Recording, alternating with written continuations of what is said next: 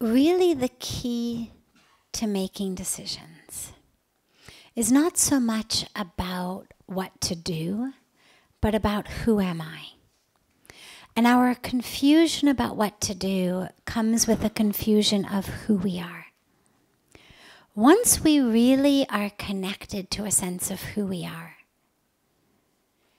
then knowing what to do comes much more easily. And also once we realize that the purpose of our life is not in the roles we're playing. The purpose in our life has to do with what I awaken to, what I experience, how much I'm able to live as love, as consciousness, as awareness, as soul, as spirit. And the truth is, you can pretty much do that in almost every city, in almost every career choice. But because we have gotten brainwashed into believing that the purpose of our life has to do with the role we play. So the purpose of my life, if I'm a mother, becomes to take care of my children. The purpose of my life, if I'm a teacher, becomes to teach. The purpose of my life, if I'm a doctor, is to treat. The purpose of my life, if I'm a gardener, is to tend to the plants. Purpose of my life, if I'm a cook, is to cook. But no, those are just the roles we play. And they have nothing to do with the purpose of our life. But we get so caught up in thinking that I've got to figure out the purpose of my life. And is it the cook, or is it the lawyer, or is it the doctor, or is it the teacher, or is it the mother? Or is it the mother and the doctor, or the mother, I could do the mother, I could do the doctor, I could do the cook. Why not? I can do all three of them. And then the purpose of my life becomes just to stay sane.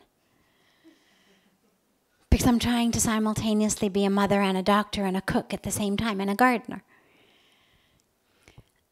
But I've wrapped my sense of awareness of who I am so much in what I do that no wonder it's confusing. And no wonder it rips our heart out, the concept of maybe making the wrong decision becomes about my entire life. And the truth is, the only wrong decision you can make is to not awaken, to not look within, to not shift focus from the outer world to the inner world, to not live from the heart.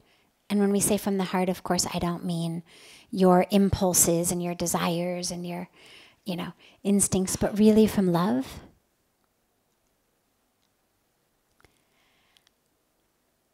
That's the purpose of our life. And the reason that you know that is any career, at most, you've got it for a few decades. At most, even if you're one of those people who goes through school knowing exactly what they want to do. Get the job in their 20s. Well, all right, so at most you do this for what, 30, 40 years? It's barely half your life.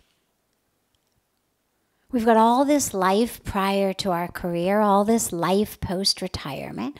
Well, if who I am, if the purpose of my life is that career, well, what about the other half of my life? What about the hours I'm not at my job? And so it's a very, very tricky and sticky way to try to think about your purpose. But that's what gives the sense of desperation to decisions.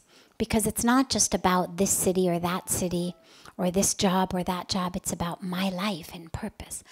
And the minute that you can actually recognize the purpose of my life is to know who I am. Not in the role.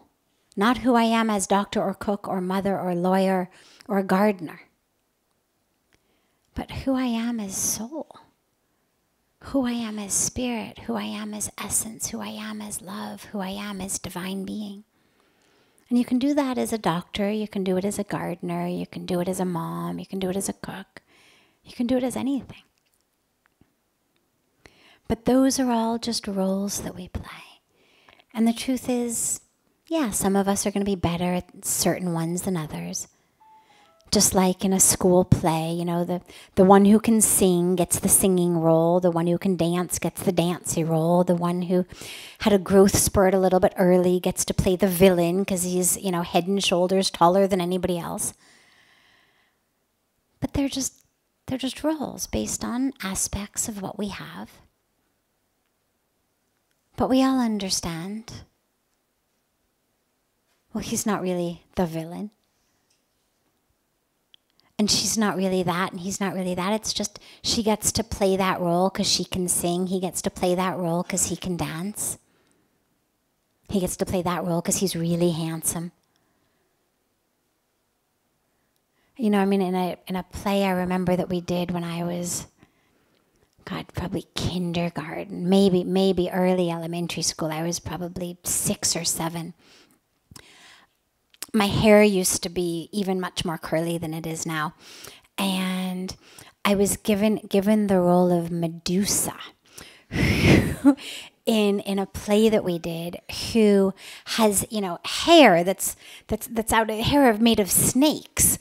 And in order to play the role, I had to bend my head over, and the head of the drama department or whoever was doing this play with us in kindergarten or first grade brushed out all my hair from the bottom so that when I flipped my head up, it literally went straight out like 3 feet in every direction. And the point is, it wasn't that I was any more like this character or that character, but whoever was planning it looked at me and said, this girl has got the hair to be Medusa. And you couldn't say, well, that's the purpose of my life. It had nothing to do with purpose of life. It has to do with the type of hair I had. And this is where, when we think about careers and jobs, and I'm not trying to make light of it.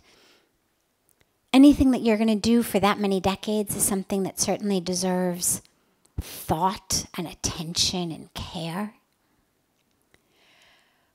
But it's not the decision of the purpose of your life. And as long as we're able to keep those separate, as long as we're able to understand, well, these are decisions that I'm making about roles that I want to play. Do I want to play that role or play this role? It's a drama, and we get to decide. Do you want to be the villain? Do you want to be the singer? Do you want to be the dancer? Do you want to be Medusa? We get to choose. But none of it has anything to do with our purpose. The purpose is waking up. And the purpose is living deeply as who we are. And so the more and more you can connect to that, the more the life decisions are going to come much more easily. Because when you know who you are, you know what to do. You know, I always say that the dogs never jump off the balcony after the birds, because the bird flew and the dog thinks, well, the bird did it, I can also do it. Somehow intuitively the dog understands, I'm not a bird. No matter how many birds it watches fly, it never jumps off the rooftop.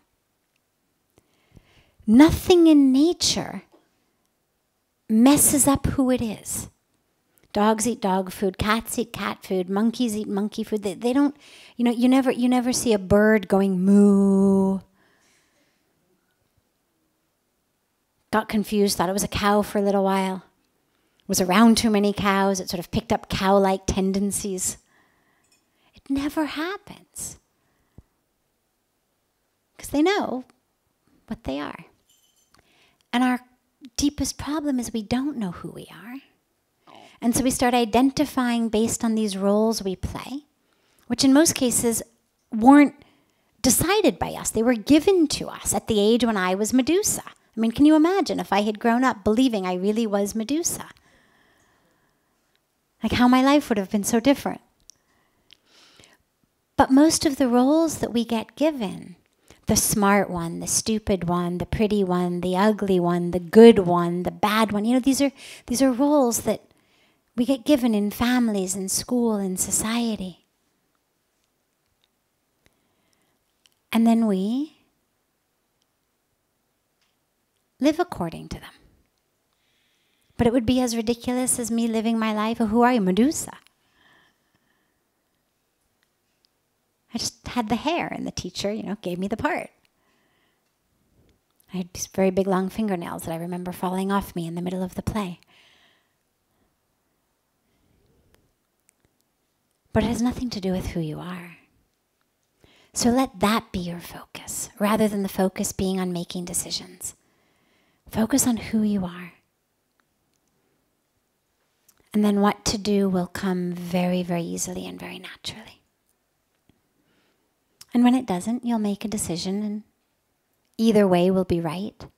The wisdom, this is the last point, the wisdom very frequently comes not so much in the decision itself, but in how we live with the decisions that have been made.